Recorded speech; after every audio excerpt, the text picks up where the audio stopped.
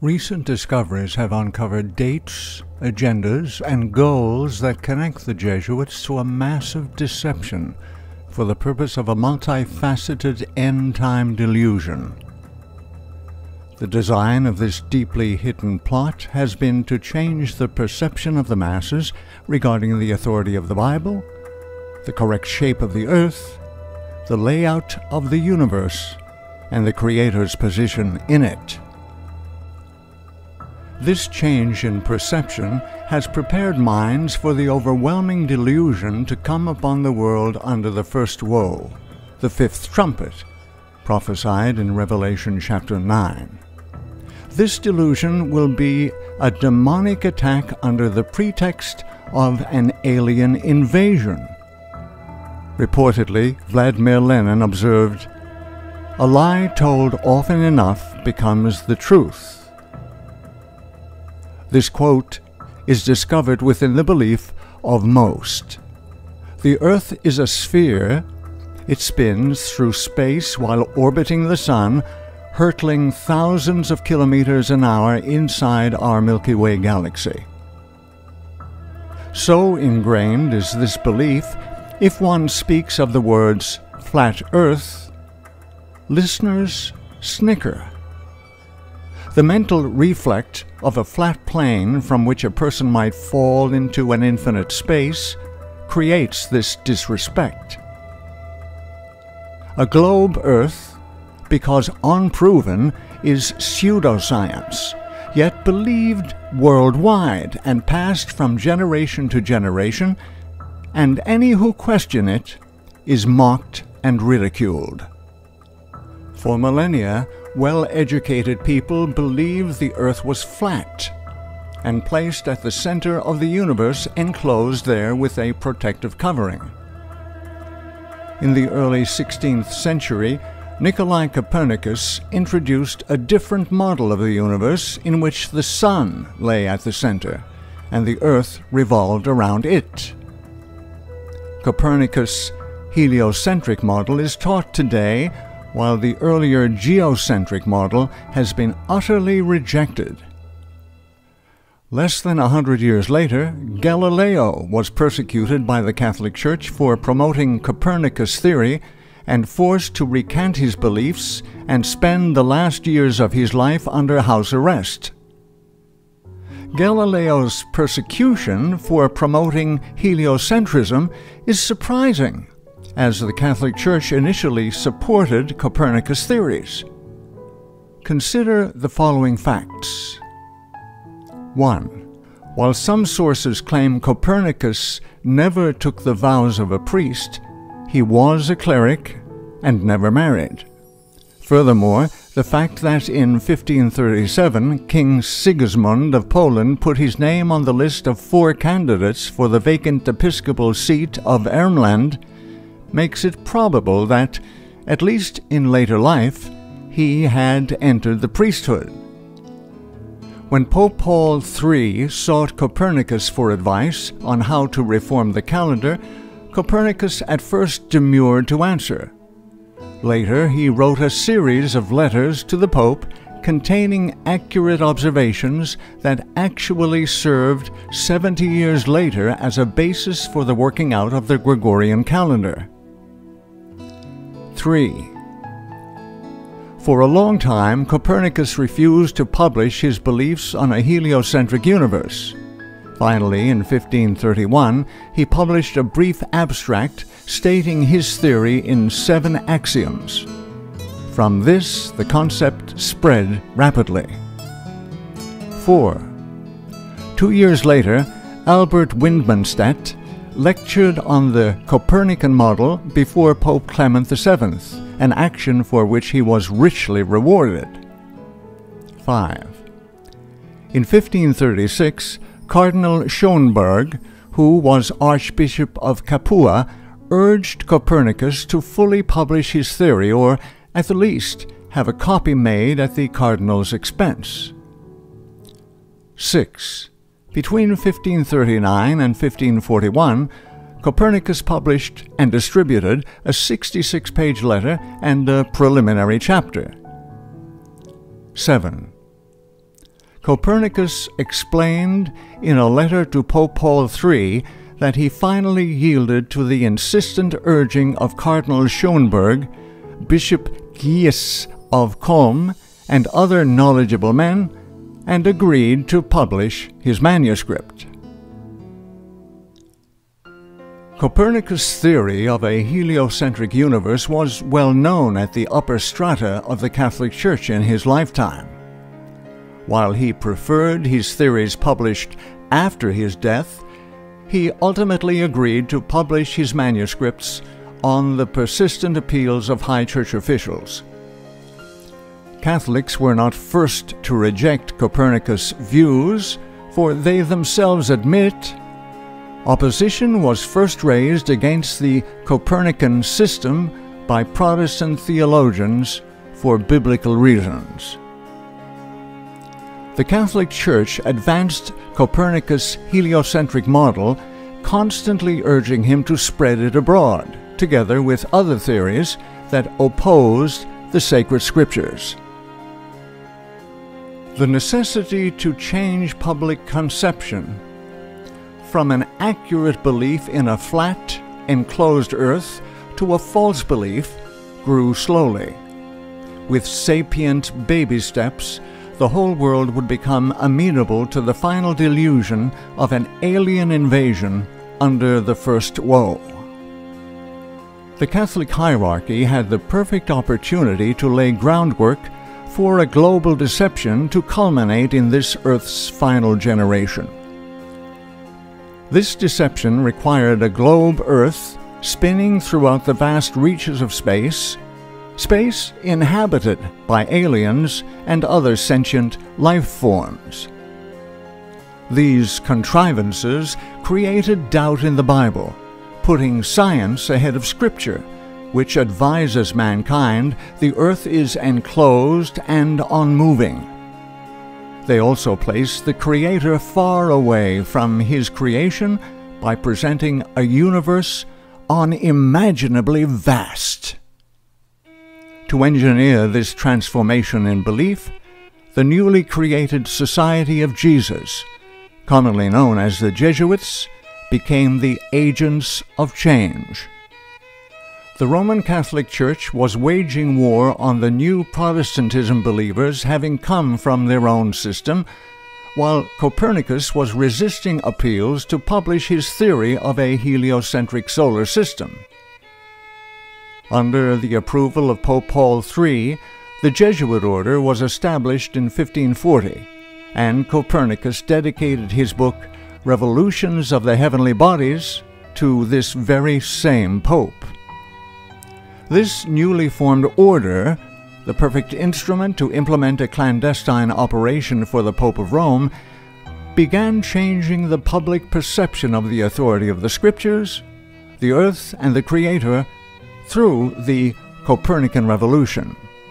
By deliberately teaching their followers to invite demonic spirits into their human spirits, the Jesuits exposed what manner of mankind each truly was. The Jesuit founder, Ignatius of Loyola, had taught all members of the Society of Jesus certain spiritual exercises which made them practical, mind-controlled slaves to Satan. They were to daily become as corpses or cadavers, that they unhesitatingly obey the will of their superiors. In opening the mind to the influence of demons, these Jesuits brought in a spirit of malevolence, a demonic intelligence that was unprecedented in Catholicism. Now, satanically controlled, the Jesuit priests became successful in every evil endeavor. They became infamous for their skill at deception and subterfuge.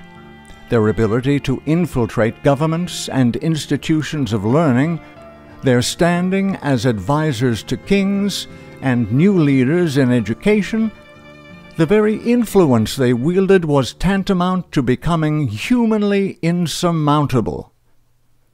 Working through government entities and in the field of world education, they guide scientific research to further their own ends and present the biggest lie of all time: a globe Earth. Following Copernicus' publications, it is probable the Jesuit order has produced more astronomers than any other demographic in Europe. That, ostensibly, a religious order should produce so many scientists should cause surprise. However, as these scientists have focused nearly exclusively in but one area, this gives us reason to question. Upon rejection of the sacred scriptures, which teach us Earth is a fixed, immovable object under a protective covering, a nefarious foundation was laid.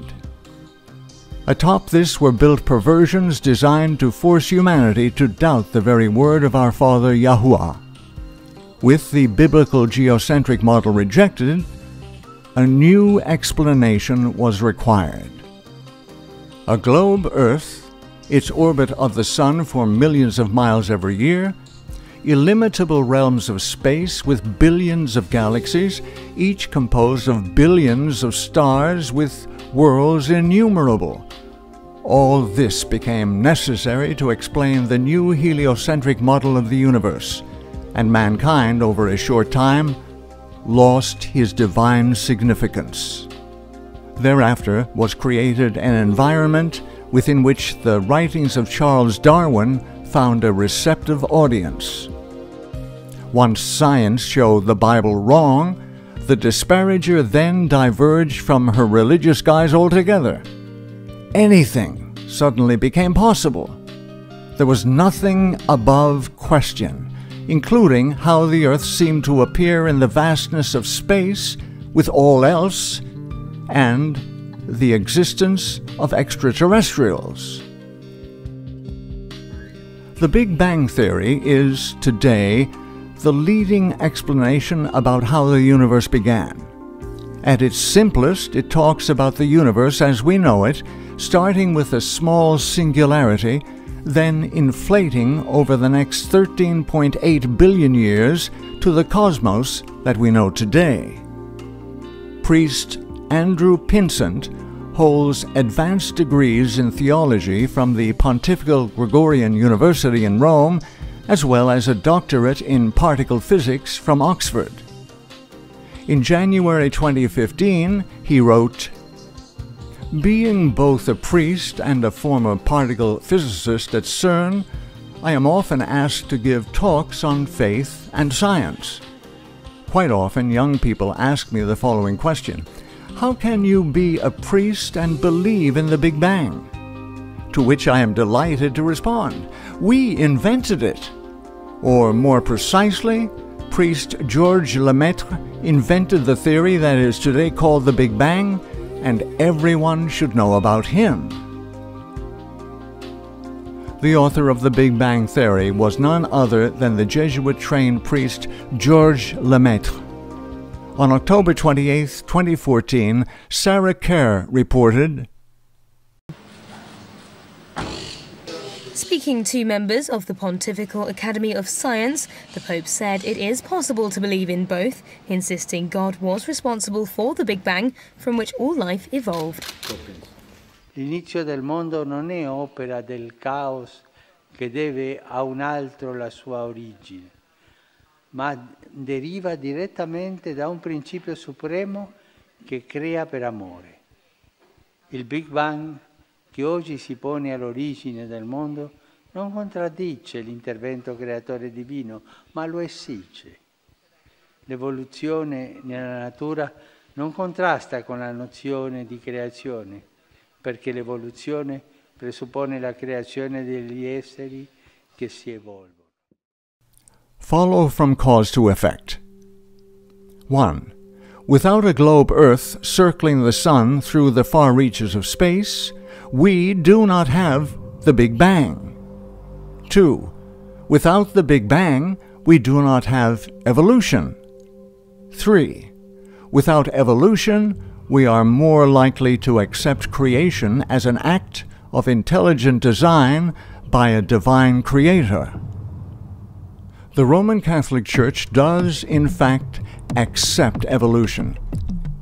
Acceptance of evolution and its integral law of survival of the fittest gave rise to the bloodbaths of the 20th century in which millions lost their lives. Numerous researchers have established incontrovertible connections between the Vatican and the Nazi Party. Regardless of the level of collaboration between the Vatican and the Nazis, what happened after World War II is even more significant. Operation Paperclip smuggled hundreds of Nazi scientists, including top SS officers on trial for war crimes, into the United States for use in America's Cold War space race.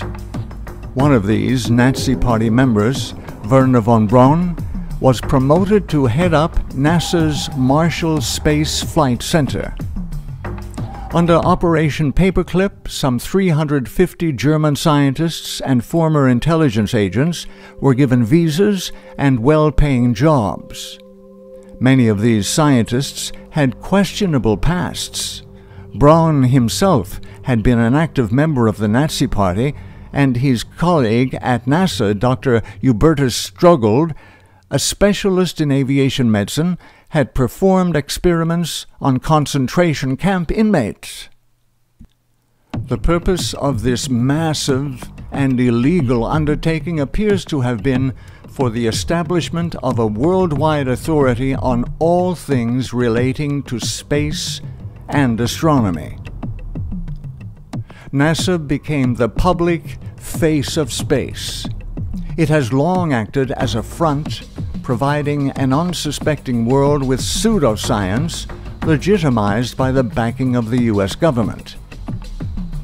NASA is its own monopoly. It controls the dissemination of public information on astronomy while hiding facts it does not want the public to know. While many countries and universities have observatories, always it is the statements, photographs, and discoveries of NASA that make the news headlines. With NASA in charge of the flow of astronomical information to the public, it appears the Vatican has remained a central player in the truly accurate astronomy not being released to the public. For hundreds of years, the Vatican has owned more telescopes and observatories than any organization, private university, or government. NASA and the Vatican jointly own Lucifer, the world's largest binocular telescope. According to the official Vatican website, the Vatican Observatory is one of the oldest astronomical institutes in the world. And yet, where are the photographs? Where are the news releases of the latest discoveries? Precisely what have the Jesuit astronomers been doing for the last 500 years? Only they know. NASA's public release of information promoting the idea of an expanding, thus ever larger universe of incomprehensible size has led to the supposition there must be alien life on other planets. After all, if the Big Bang produced life on Earth, why couldn't intelligent life have evolved elsewhere? In combination with Hollywood and the science fiction genre, NASA has created an environment in which contact with extraterrestrial life forms is both fearful yet desirous. A recent book may hold the key to understanding the final steps in this long conspiracy to delude the final generation. Authors Tom Horn and Chris Putnam recently published a mind-boggling book in which they allege the Vatican actively seeks extraterrestrial life with their new Lucifer telescope. The book, Exo Vaticana, Petrus Romanus, Project Lucifer, and the Vatican's astonishing plan for the arrival of an alien savior, asserts the Vatican is waiting for an extraterrestrial savior. In researching their book, Horn and Putnam were granted permission to visit the observatory on Mount Graham, which hosts the Vatican Advanced Technology Telescope, VAT, in September 2012. Not only were they able to discuss the study of deep space with the Jesuit astronomers there, but they also gained access to one of the top Vatican astronomers in Rome. Horn said Brother Guy Consolmagno, who has also been called the papal astronomer, told the authors some astounding information during 5 interviews. He says without apology that very soon the nations of the world are going to look to the aliens for their salvation, said Horn. Consolmagno also gave the authors private Vatican documents which reveal much of the thinking of high-level theologians and astronomers within the Church. Horn said these documents show that they believe that we are soon to be visited by an alien savior from another world. These statements are not that shocking when the Vatican's ever-evolving stance on science and space is understood. On May 12, 2014, Pope Francis expressed a willingness to baptize extraterrestrials who indicated a desire for baptism. While the comment was clearly tongue-in-cheek, it made international headlines, this one crowing, "Cool Pope is so cool that he's willing to baptize Martians." The net effect? It removed the idea from science fiction and transferred it to the realm of possibility. Talking about it as if it were possible gives rise to minds more accustomed to the construct. After the Vatican hosted a 5-day conference on extraterrestrial life, Catholic priest Jonathan Morris appeared on U.S. Fox News to answer some questions. How would it change the Church's teaching then? Well, if you consider for a moment, if you determine that there is extraterrestrial life there?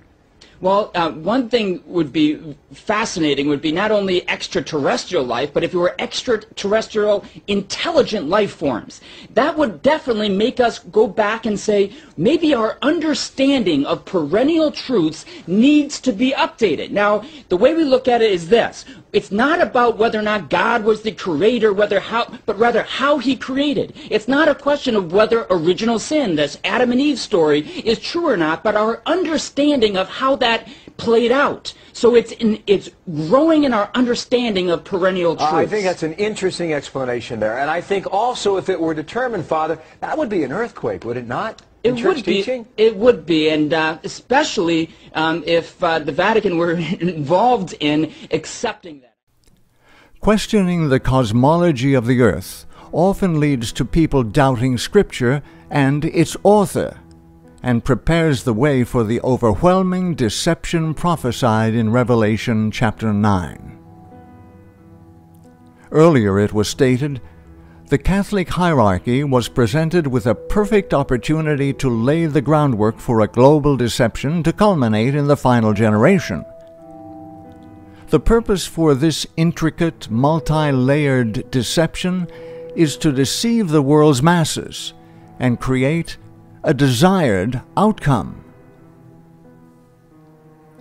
To usher the world into a united one-world religion with the Pope reigning supreme, the devil will create a problem. This problem among Earth's citizenry will demand a solution. The solution will have a predetermined outcome. Our wise Creator has revealed this culmination of deception in Revelation 9. And the fifth angel sounded, and I saw a star fall from heaven onto the earth. And to him was given the key of the bottomless pit. And he opened the bottomless pit, and there arose a smoke out of the pit, as the smoke of a great furnace. And the sun and the air were darkened by reason of the smoke of the pit. And there came out of the smoke locusts upon the earth, and unto them was given power, as the scorpions of the earth have power. And it was commanded them that they should not hurt the grass of the earth, neither any green thing, neither any tree, but only those men which have not the seal of Yah in their foreheads. And to them it was given that they should not kill them, but that they should be tormented 5 months. And their torment was as the torment of a scorpion, when he striketh a man. And in those days shall men seek death, and shall not find it, and shall desire to die, and death shall flee from them, and their power was to hurt men 5 months. And they had a king over them, which is the angel of the bottomless pit, whose name in the Hebrew tongue is Abaddon, but in the Greek tongue hath his name Apollyon. The key to unlocking this prophecy is found in the phrase bottomless pit, from the Greek word abyssos, also translated deep in Luke 8:31. Demons beg to be sent into the swine rather than back to the bottomless pit, the same as the English word abyss. The star fallen from heaven refers to Satan, and when he is given the key to the bottomless pit, he releases hordes of demons onto the earth, appearing as an alien invasion from space, the first woe. These evil angels, as extraterrestrials, will have a distinct appearance and will launch a horrific attack on the earth, lasting for 150 literal days. The trumpets are both a solemn warning and a merciful invitation. They warn probation will soon close, and invite all on earth to accept Yahuwah's free gift of eternal life. Those who heed the trumpet's warnings show their loving gratitude by living in compliance to Yahushua's will and are in obedience to all the requirements of his divine law, including the fourth commandment. The trumpets are loving gifts to these living saints of Yahuwah, who, after the close of probation, stand in the sight of a holy Elohim without a mediator. Almost 2,000 years ago, well before a Roman Catholic or Jesuit ever appeared, this series of events was foretold. Does not the amazing foreknowledge of our Father truly strengthen our faith? The righteous will see the trumpets unfold as prophesied, and their courage is strengthened. They are led more steadily to rely on the promises of Him who cannot lie. We know the alien invasion is the manufactured problem. Naturally, a representative of mankind will be chosen to negotiate a peace treaty with these invaders. The solution will be predetermined and under the direct control of Satan himself. Francis, the eighth and final pope, steps forward to negotiate this faux peace. A Jesuit, he has come under the direct control of demons by way of the spiritual exercises of Ignatius Loyola. Francis has previously ensured he has sympathetic ties with all religions, thus will be the logical choice as mankind's representative to establish a peace treaty with these invaders from outer space. This treaty will 1. End the war exactly 150 days after it starts. 2. Place the Pope at the head of the New World Order as mankind's representative. 3. Place the Pope as mankind's Savior at the head of a new, unified one world order and religion.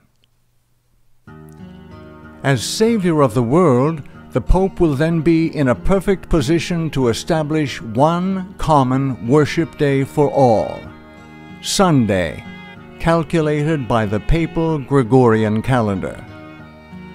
This unification under one government and one religion will appear logical to those more desirous to have a traitorous peace in a sinful world than to live as is their Creator's way, which brings in eternal life.